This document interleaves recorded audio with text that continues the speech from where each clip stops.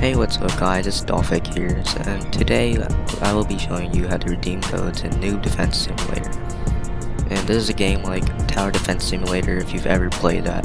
So first, you're going to want to look at the top of your screen, and you're going to want to select this little folder icon with the words top secret on it, and click it, and enter the code here and press redeem when you're done. So a currently active code is this code right here.